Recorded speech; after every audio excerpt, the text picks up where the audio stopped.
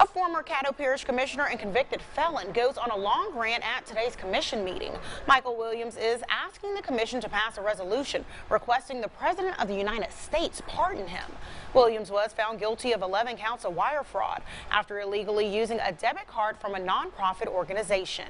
He believes he deserves a pardon because a federal appeals court ruled the crime victimless, but his guilty verdict was upheld. To make the people of District 3 were misled to believe that Michael Williams took money from a program that helped poor children to turn their life around. And that never happened. That never happened. So I rise to this podium today, not out of anger, but out of a spirit of justice, out of a spirit of to be made whole again. A spirit where I can walk my head up in a country we call America. Williams had to pay back more than $8,500 in restitution. A decision by the Court of Appeals overturned the lower court's decision for Williams to pay restitution.